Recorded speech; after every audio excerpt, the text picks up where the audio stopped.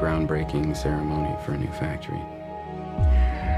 Did she mention seeing anyone who was sick? Anyone on a plane, the airport? No, she said she was jet lagged. The average person touches their face 3 to 5 times every waking minute. In between, we're touching doorknobs, water fountains, and each other. Beth. Mom? No, go up to your room, honey. So we have a virus with no treatment protocol and no vaccine at this time. You had a seizure this morning, Beth. She had a history of seizures, No. allergies. As of last night, there are 32 cases.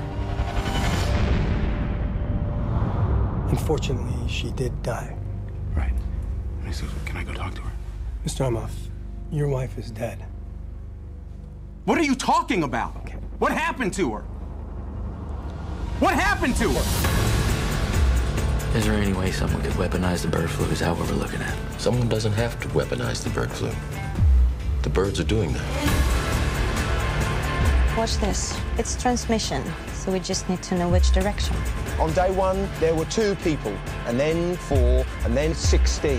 In 3 months, it's 1 billion. That's where we're headed. They're calling out the National Guard. They're moving the president underground. People will panic.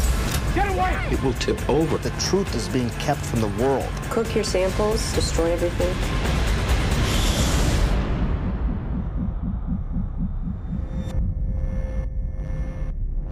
Hello.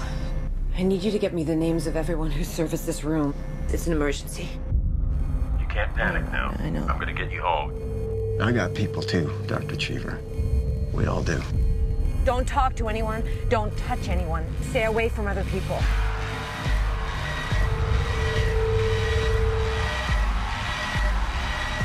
Get back in your car. We're not sick. It's figuring us out faster than we're figuring it out. It's mutated.